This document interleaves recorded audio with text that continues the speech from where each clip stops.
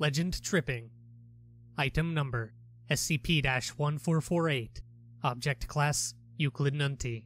Special Containment Procedures. Mobile Task Force Nu 6, Triple Dog Daredevils, is tasked with tracking SCP-1448 to the best of their ability. Active members of Nu 6 must appear to be between the ages of 12 and 18, and have experience in undercover work. Support personnel also require experience in undercover operations, but may be of any physical appearance. Once SCP-1448 has ceased migration, Nu 6 will pose as minors and make regular reports regarding any statements made about the area inhabited by SCP-1448, hereby SCP-1448-1. Footage, images, and reports of SCP-1448 are to be discredited. Each instance of SCP-1448-1 is to be purchased by an appropriate Foundation front company and closed to the public when possible. Otherwise, the Foundation is to cooperate with the appropriate authorities to acquire the area under eminent domain. Any minors approaching SCP-1448-1 between sunset and sunrise are to be detained and questioned, then administered amnestics and released. If possible, false memories detailing the failure of any tasks they came to accomplish should be implanted. Description: SCP-1448 is an incorporeal entity that appears as an opaque black object, roughly 8 meters in diameter with a rapidly shifting physical form. SCP-1448 only absorbs visible light in very dim light, rendering it invisible to the naked eye from shortly before sunrise to shortly after sunset, and difficult to see otherwise. However, it is several degrees cooler than its surroundings, allowing it to be tracked via infrared sensors. Except during migration events, SCP-1448 will display no activity whatsoever. SCP-1448 emits indistinguishable whispering noises at roughly 10 dB during migration events. SCP-1448 will only remain in one area for a period of between 3 months and 10 years, with the median time of residence being 15 months. After this period of time, SCP-1448 will leave and travel to a new destination at a mean speed of 65 km per hour and a height of between 1 and 15 meters. SCP-1448 will normally travel approximately 950 kilometers before choosing a new habitat. SCP-1448 tends to inhabit man-made structures, although by no means will it restrict itself to artificial habitats. In every recorded instance, SCP-1448 has been in an area accessible to the public. SCP-1448-1 has, in the past, been churches. In all cases, churches inhabited by SCP-1448 have always been over 53 years old at time of migration. SCP-1448 rarely inhabits other religious centers. Cemeteries. Cemeteries inhabited by SCP-1448 frequently have larger than average gates. Said gates often require frequent maintenance to prevent rusting. Caves. Subterranean areas that have been SCP-1448-1 frequently become colonized by bats after SCP-1448 departs, if they were not already home to bats. Trees and stumps over 2 meters in diameter. Oak trees are the most common tree for SCP-1448 to inhabit. A variety of abandoned buildings in varying states of disrepair. SCP-1448 has attempted to inhabit SCP-1084 on 5 separate occasions, in each case compounding redacted. Densely forested areas. Forests containing SCP-1448 have been noted to become significantly darker after containment, and appear to remain so indefinitely.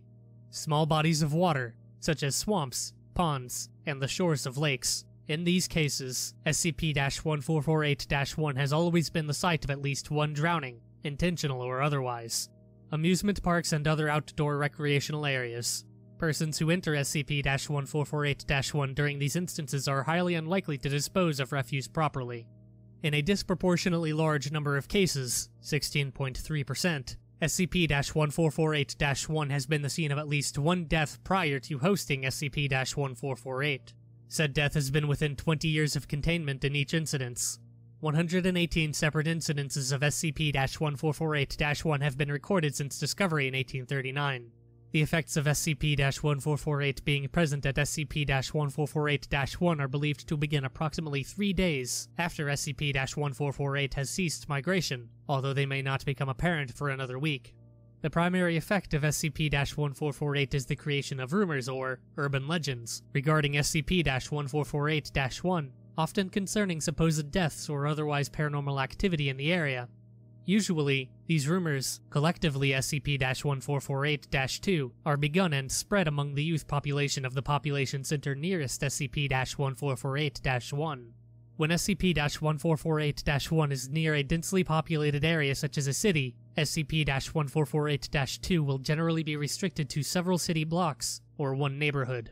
A feature common to every instance of SCP-1448-2 is that, between 2 and 3 weeks after SCP-1448 arrives at SCP-1448-1, a rumor will surface to the effect that performing certain actions in or near SCP-1448-1 will yield results that would normally be considered implausible or nonsensical. Every documented ritual involves situations in which SCP-1448-1 is likely to be exposed to appreciable amounts of blood, human or animal. No blood lost by a subject at SCP-1448-1 has been recovered. Examples of rituals produced by SCP-1448 include placing a dead cat on a grave near SCP-1448-1-01. See file photo, along with a wart removed from the subject's person, was intended to cure the mumps. A female having sexual intercourse for the first time in or under SCP-1448-1-23 would not become infected with pathogens or become pregnant from the event, provided no other precautions were taken, i.e. birth control or condoms. Repeating the phrase, she, redacted, with one's eyes closed while running through SCP-1448-1-61 was supposed to cause the ghost of Edna Blank, who committed suicide in SCP-1448-1-61 in late 1894, to manifest and kill the speaker.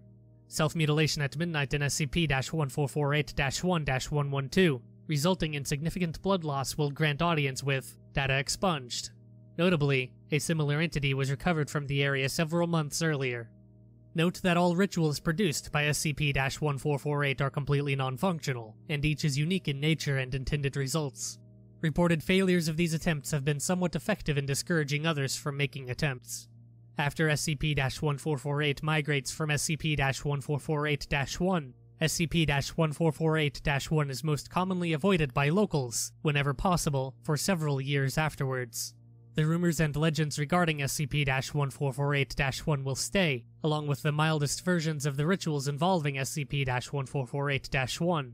Persons will no longer exhibit any unnatural desire to perform these rituals. Former instances of SCP-1448-1 are reviewed for further containment on a case-by-case basis. See Incident Report 1448-38. Research into creating reliable containment procedures for SCP-1448 is underway.